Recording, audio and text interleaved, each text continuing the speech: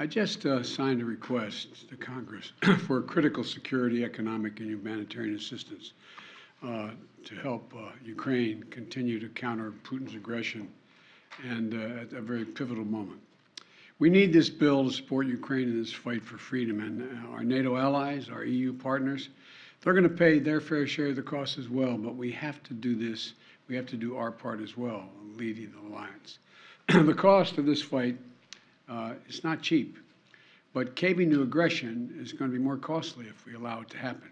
I'm also sending to Congress a comprehensive package that will enhance our underlying effort to accommodate the Russian oligarchs and make sure we take their ill-begotten gains. We're going to accommodate them. We're going to seize their yachts, their luxury homes, and other ill-begotten gains.